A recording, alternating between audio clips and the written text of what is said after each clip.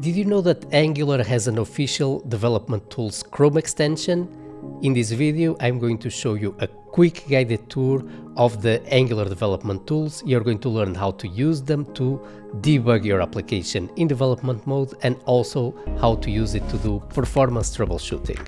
Without further ado, let's get started with this Angular development tools quick guide.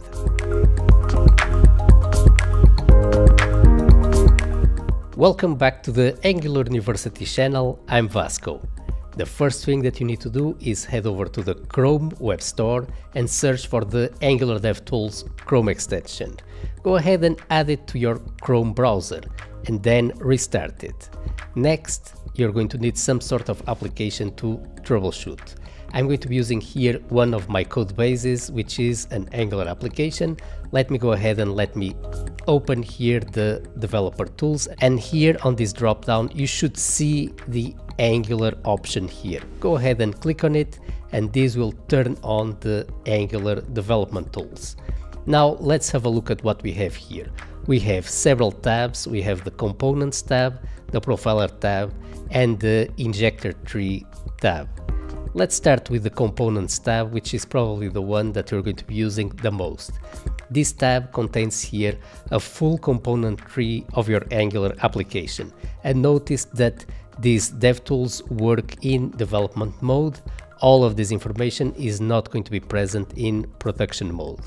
Now, you can see here that we have the complete component tree, and as I hover over the component tree, the corresponding component gets highlighted here in the browser viewport. So if I highlight here the top menu gets highlighted, and I have here other components, such as for example here the courses component, the courses list, and inside each list you have the different course cards.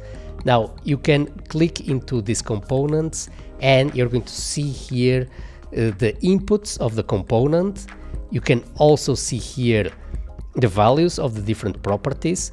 You can change some of these properties as well. So for example, I can change this from true to false, and this is going to hide here the editable commands such as the edit button or the status of the course. So you can change some of the properties here in the component tree directly and see the effect reflected in the user interface immediately.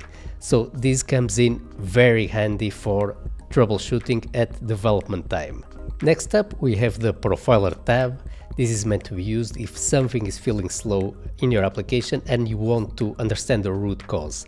So go ahead and hit the recording button here and start a profiling session and start interacting here with your application. So you can see that there was a red bar there.